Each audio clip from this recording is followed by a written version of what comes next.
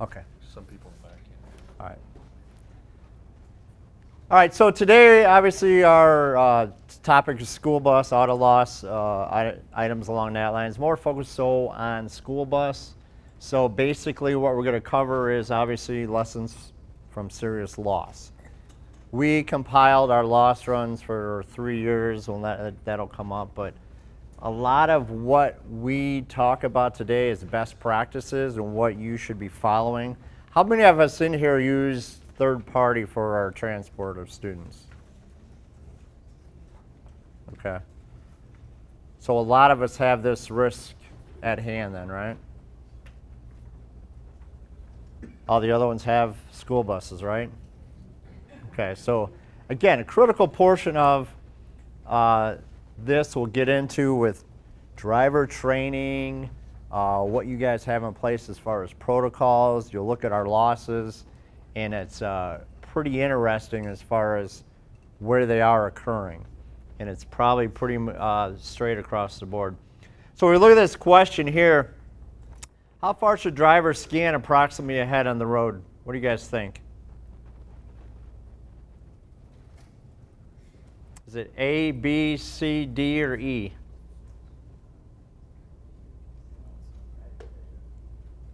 How many say A? How many say B? C? Okay, a few more. And then D? And I'm going to say right off the bat, it is not E, so we don't have to worry about that one. So those of you who said C were correct, right? In school, they always said if you don't know the answer, go with C. So it is C. 12 to 15 seconds.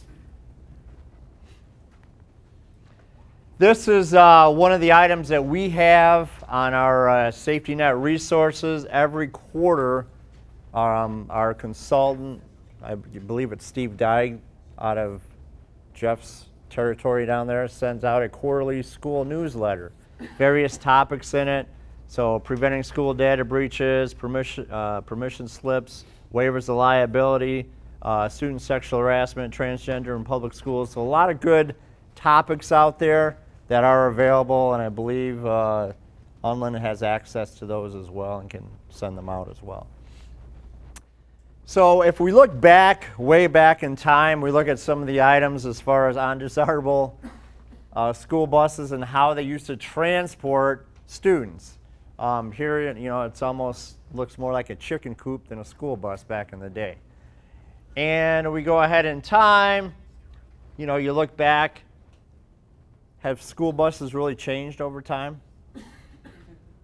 Not sure when that picture was taken, but it's, you know, same kind of design. Obviously, the safety and design and development within these buses has gotten tremendously safer for transporting of our students and kids. So our focus today is a lot on our losses. And again, this is a 3-year loss history from the SIC codes within schools. So trending, we look at analysis over $10,000 in losses, and we'll look at that. Serious loss is defined as greater than or equal to $100,000 or more. And then auto losses, we had 89 of them. GL is 149. And that bottom one, serious losses accounted for over 57% of all of the incurred loss expenses. All right, so quick chart here. Again, 3-year period for all of Liberty National. So if you look at, this is GL, which is general liability. So 22% professional liability, 21% sexual misconduct of minor. Bus accidents, 14%. Pretty high number, right? Of that whole pie. Sports and playgrounds, slips, trips, and falls, and then bullying, supervisor, and then other. So lots of variances on there. So this one here is focused on our auto losses, the incurred auto losses for obviously transportation. So if we look at this, our leading yellow category is FTY. And what does that mean? failure to yield, okay, so 33%. And now if we look at a different one right above that, clearance distance and rear end collision, which is another 11%. So if we think about those two items, which is 44% overall, right? What is that telling us? What is that telling us? Are these preventable? If we look at that, that's driver error, right? And again, not knowing how these are classified, some of them may have been other drivers, and maybe it's being still subrogated. I don't know how these were rolled into this, but 44% is driver error. There's no excuse why someone should have a rear-end collision. They weren't paying attention or driving too fast for conditions, right? So again, a lot of this would come back to training, same with failure to yield, and then we get in the other ones as far as control, rollovers, non-owned vehicles, pedestrian strikes, and obviously that's going to be high, just lost dollars. And then uninsured or underinsured motorists is the next one. So looking at the design from those pictures previous, we look at the design of the school bus. Over time, pretty safe, right? Bright yellow, flashing lights, reinforced sides, colorful, bright lights, flashing lights, hard to miss. What are one of the things we need to focus on is well-trained and screened drivers, correct? Because again, referring back to that, 44% of the 44% of the losses can be attributed back to the drivers.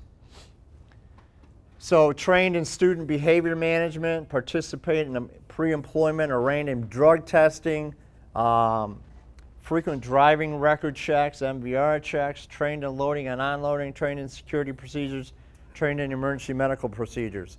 How many of us train our school bus drivers in all those subjects?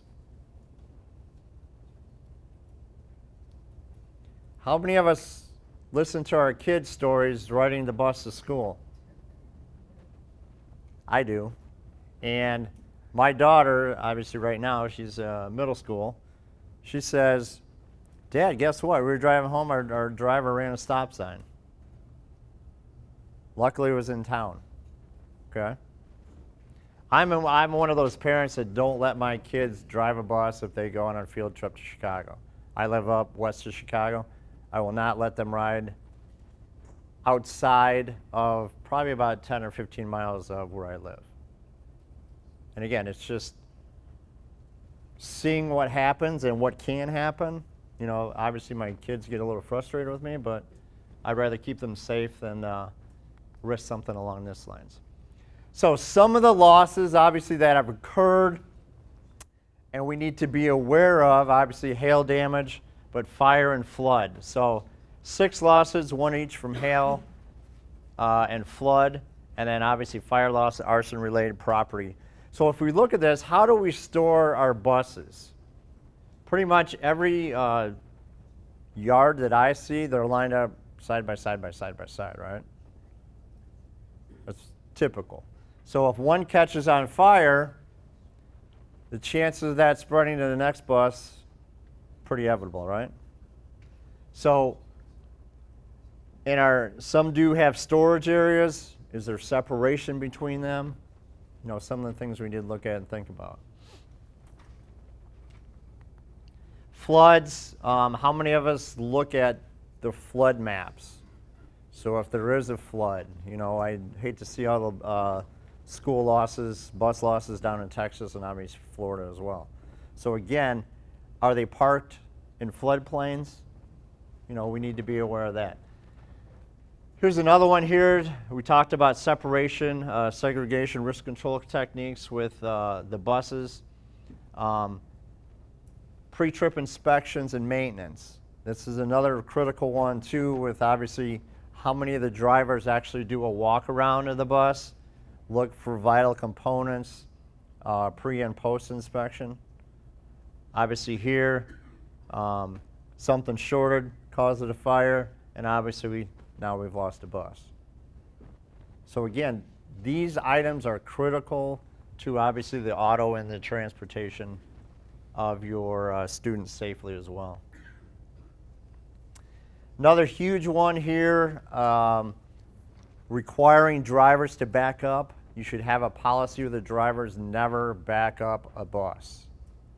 If they can always pull in, minimize the backing as much as possible. Here's one thing here. Driver missed the stop on a residential street, backed up to where the stop is, ran over a guy on a motorcycle.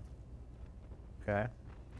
Again, don't know the whole story, where it happened at, but mirror adjustments. Did he look behind him? You know, how far was it? Was it 10 feet? Was it 20 feet? We don't know that. But again, try to minimize any type of backing for any type of bus transportations. So here with, again, just if they had to, best practices, what to do, avoid it if all possible is obviously the biggest one. If a driver cannot avoid backing, plan it out to avoid the hazards and be aware of the things and activities that are going around their environment. How? Park where there is no need to back whenever possible. You know, you pull into a bus yard, hopefully you can line them up where they don't have to back. Use side backing if there's no other choice. Avoid blind side backing. Make sure mirrors are clean and adjusted properly. Maintain constant awareness of the environment. Use only reliable guides. Obviously, the traffic markings where you park your buses as well. Help guide them into the spots.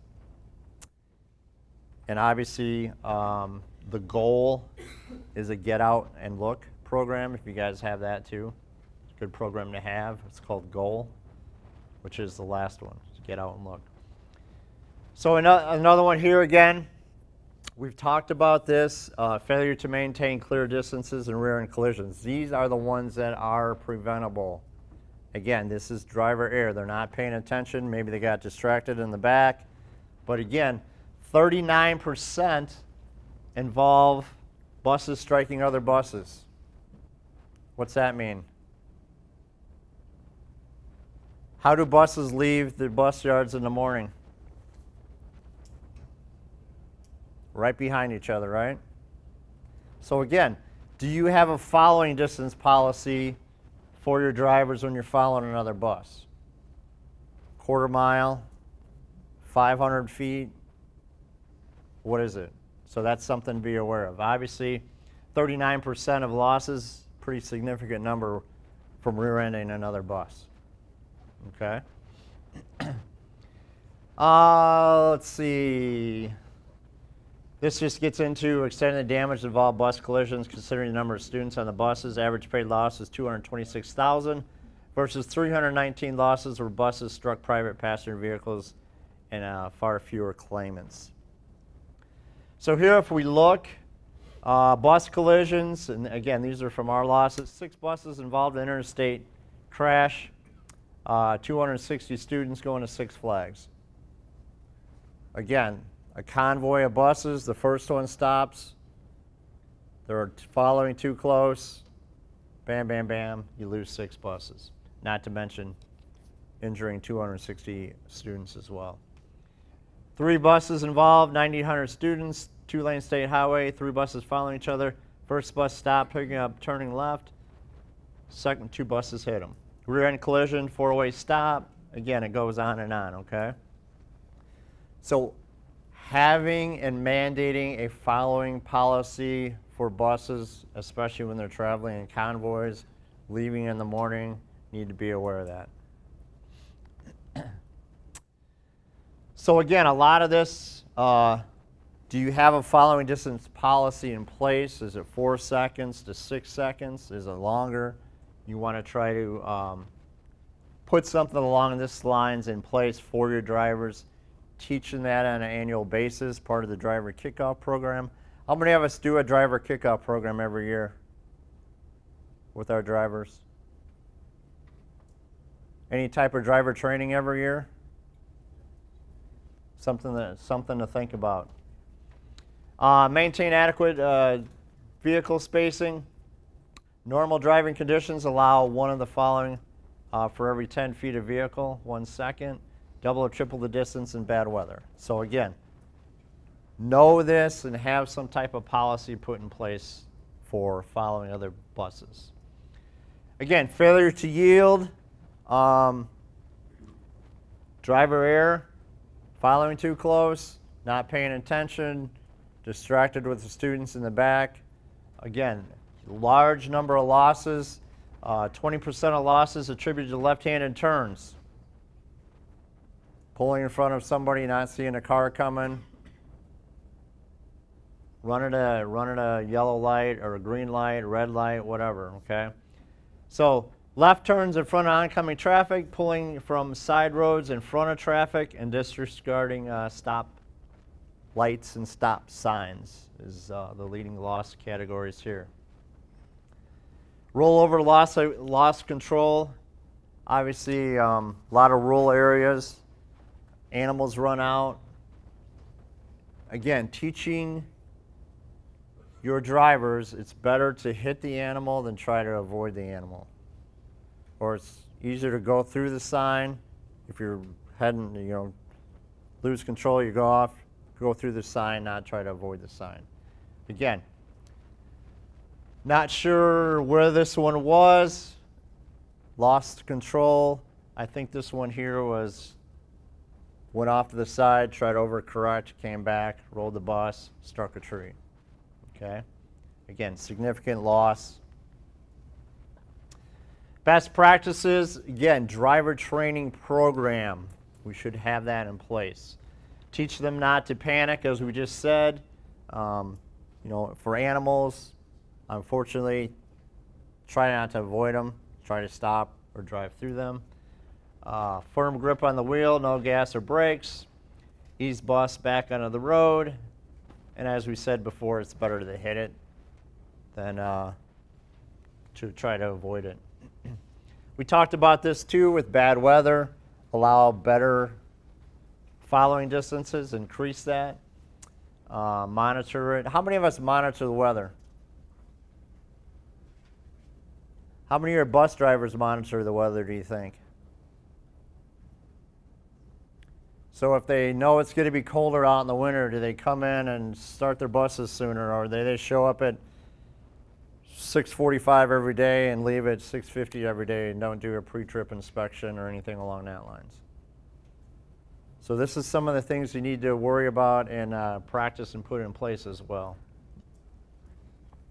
So loss of control, how, weather, slow down, stay off the roads, visible, windshields, lights,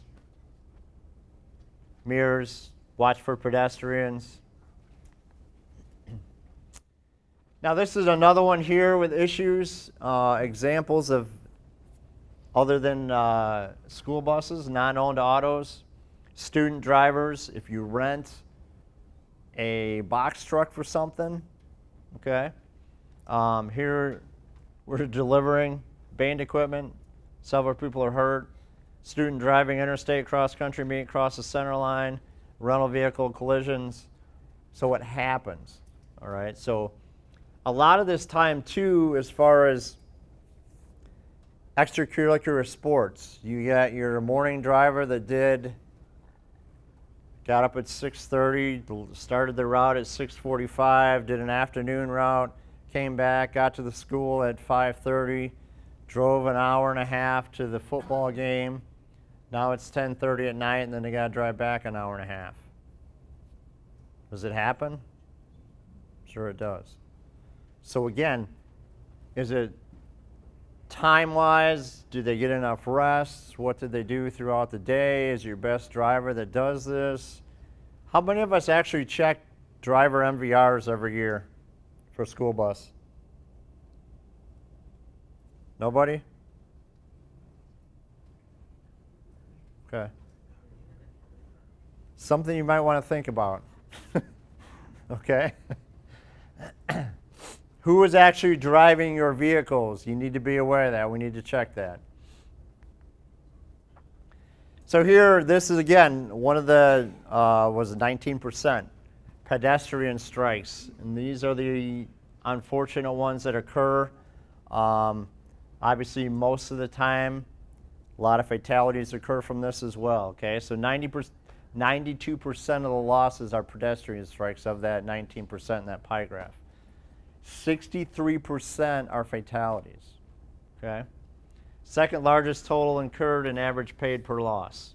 Obviously, fatalities is huge. What precautions are you taking and training your drivers for? This gets in unloading procedures, practices. So pedestrian strikes, I'm not going to run through these, but here, you know, we'll take this one right here. Insured vehicle dropped student off. Student exited the bus, walked up the bank of the side of the road, and then it re-entered the path of the bus when it began moving forward. Fatality of a 10-year-old student. Okay, it happens. A lot of the time, the driver, they leave the bus, okay, on to the next drop or pickup. They don't pay attention. Bring all their controls in, their control arms. They see them run up. Okay, great. Close the door, turn the lights off, and move forward. Okay, so again, being aware of your surroundings. You got kids in the back that are yelling. So again, their attention is not focused 100% on their driving. So again, I'm not going to run through all these, but it happens quite often. So recognizing danger zones, obviously 10 foot around the bus, okay, most dangerous.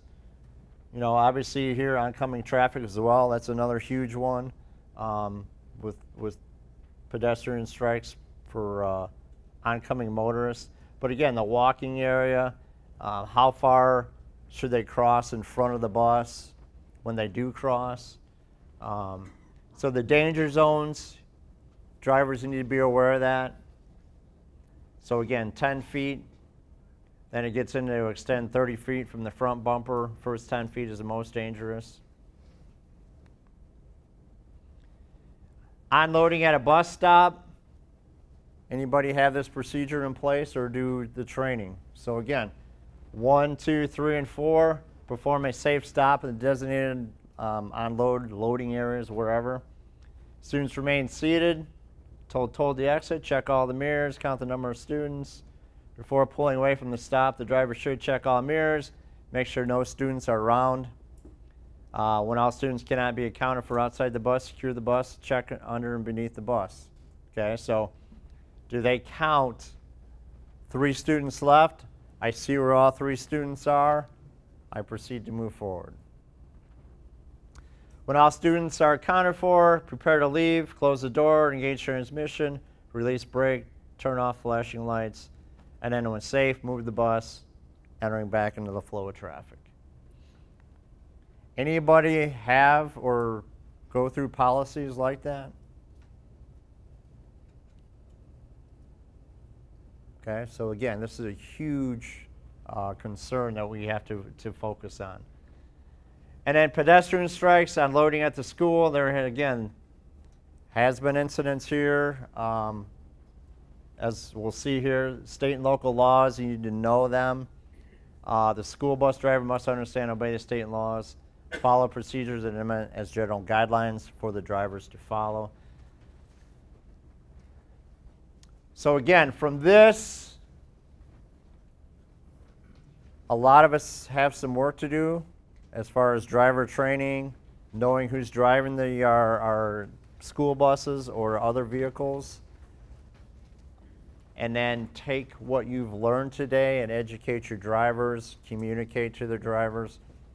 We have a lot of resources that we can provide as well. Pat and Mike and Nate and everyone has access to that as well. Any questions you guys may have?